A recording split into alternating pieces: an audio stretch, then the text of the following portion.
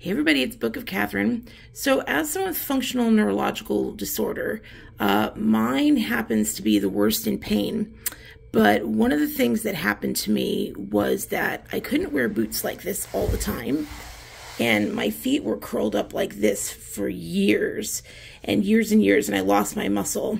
So what I've been slowly doing, 2017 was just getting, 2017 took a while, but in through 2019, we started getting my feet down here, but it took a while. At the end of fall of 2019, I could just get my feet to be like this.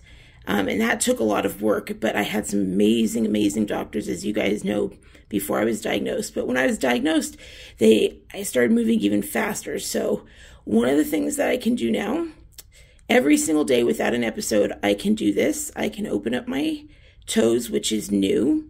And also, I can rotate my ankles. That's taken like 3 years to do.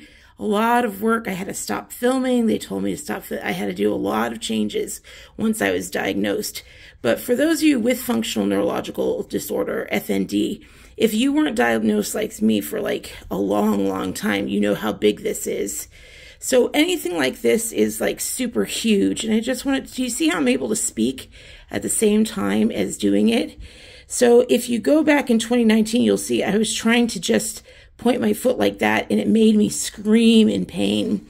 And both my feet were like, and just trying to point like that, oh, the agony I would scream in. And so I just wanted to show you guys, their goal for me was to move every day, and I am moving every day.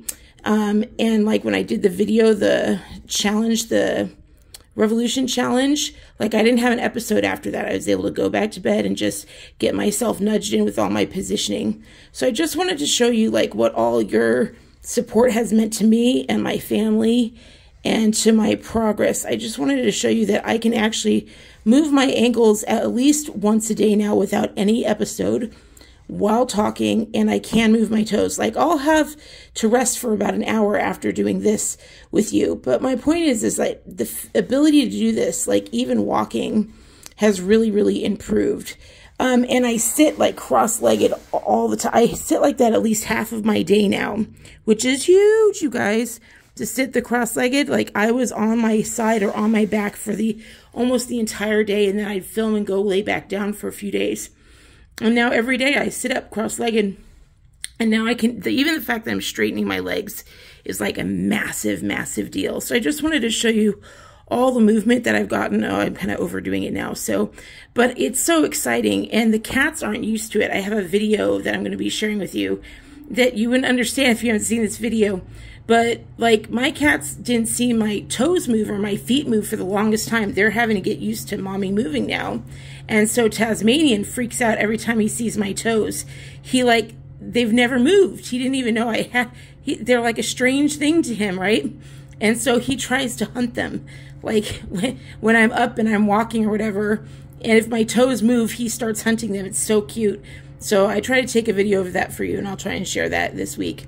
Anyway, thank you guys so much for your support. It's making a big difference. Here, I'll actually show you, like, watch, I can do this. I can get up on my own, see that, while talking, and there my feet are, and see how they're turned out?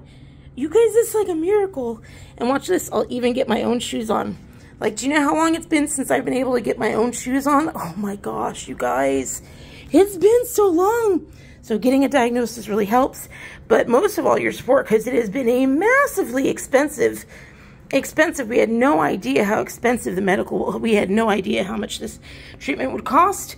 So, you know, I was close to dying, as our doctor said, and you guys just like brought me back from the dead and gave me a reason. Look at that. Okay, now I'm just going to take, see, I just fell over. I just fell over on the wall. All right, I better go. I'm wearing out, you can hear me. But isn't that great? Anyway, thank you guys so much. I love you. Bye.